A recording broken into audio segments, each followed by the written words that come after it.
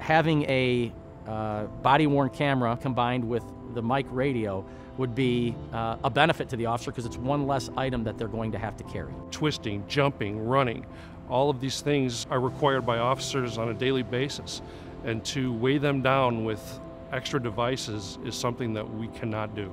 We want them to focus on what's going on at the scene and not worry about the camera. We want it simple and easy for them to use. It's integrating best-in-class audio and video characteristics to optimize things like audio quality, noise reduction, and video performance.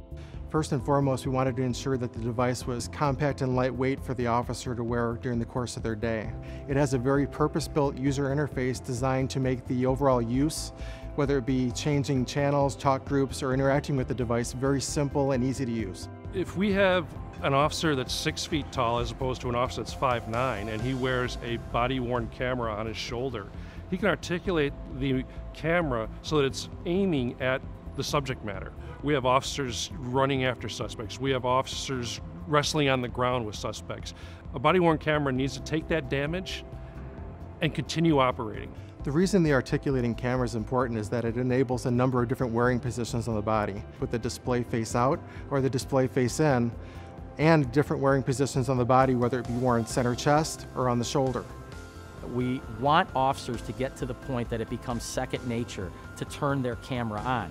But something could happen prior to that incident that the pre-buffering would then capture that incident for possible use of evidence in a criminal case.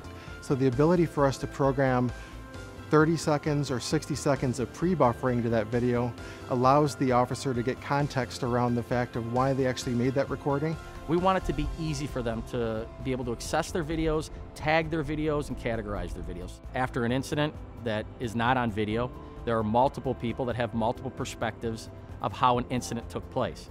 Many agencies are trying to get away from the traditional written report and are now wanting to use the Si500 to go out and actually take a verbal statement and then use that as your evidence. We're offering customers a complete end-to-end solution that gives them the ability from capture to upload to storage and management to even sharing, very simple, easy to use and intuitive workflows. A picture says 1,000 words, and it's true in our industry.